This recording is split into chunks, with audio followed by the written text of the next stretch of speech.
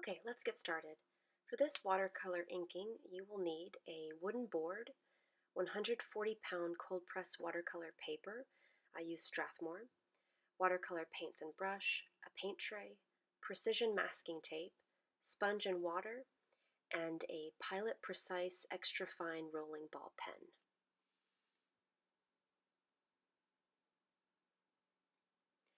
For this painting, I used violet, cerulean blue, Prussian blue, and ultramarine blue.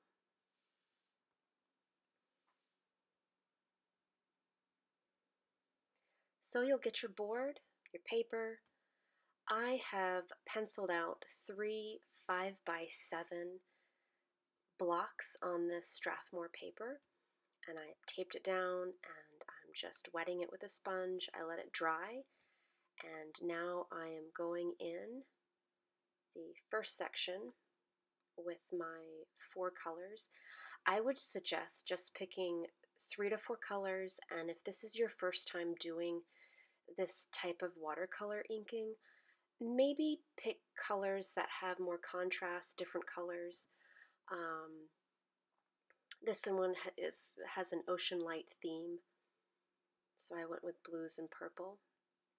And I let it dry, and then I came back with my pen and just started inking in the obvious blocks. You also want to try and stay from left to right, up to down. Otherwise, you just need to be very careful about smearing the ink. Make sure you let it dry.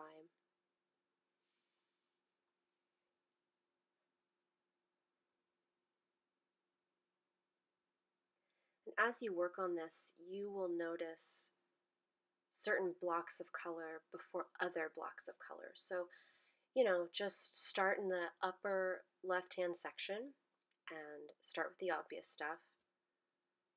And then as those blocks are inked in, you'll begin to notice the much lighter surrounding blocks. You do not have to be exact at all. You can have fun with it. It's really cool to see the patterns and the shapes that the overlapping paint make.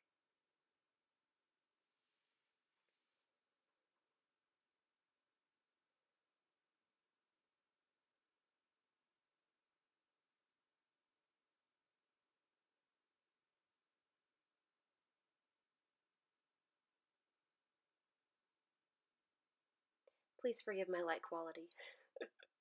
This is my first video, my first tutorial, so they'll get better.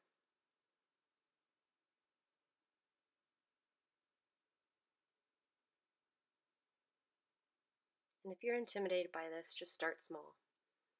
This is, like I said, a 5x7. Get a 5x7 size piece of paper and just trace around it with a pencil, and you've got your block to paint in.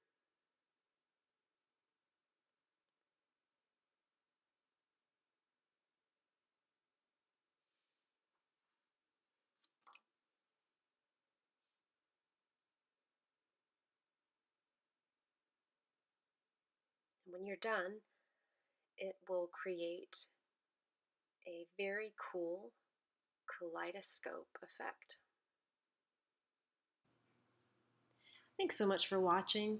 Sending you lots of love and creative vibes from Jeffcoat Art. See you soon.